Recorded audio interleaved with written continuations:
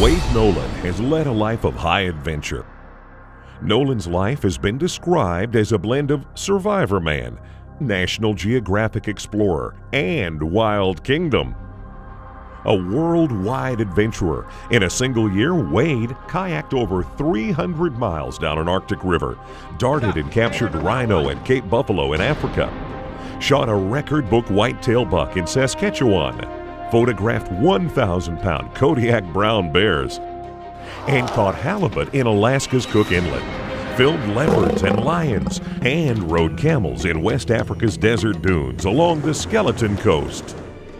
Nolan next produced over 130 wildlife, nature, and hunting-based videos featuring white-tailed deer, moose, and brown bears. He's known as the bow hunting biologist. Wade has done filming for National Geographic and the BBC Natural History Unit of the North. He recently worked on an Alaska Yukon moose special with National Geographic. Wade spends considerable time in both Alaska and in Africa each year and has gathered true life and death stories that he shares in his speaking events. Nolan's best gift is speaking to men.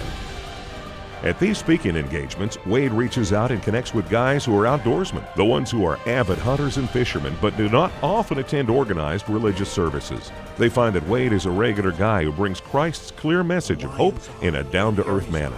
We're just inches apart. He said he was not with me, is against me. His true and dynamic personal adventures are stepping stones he uses to share Christ. Any wimp can follow Satan. It takes a real man to follow Christ. By working together, we can reach the men of your community for Christ.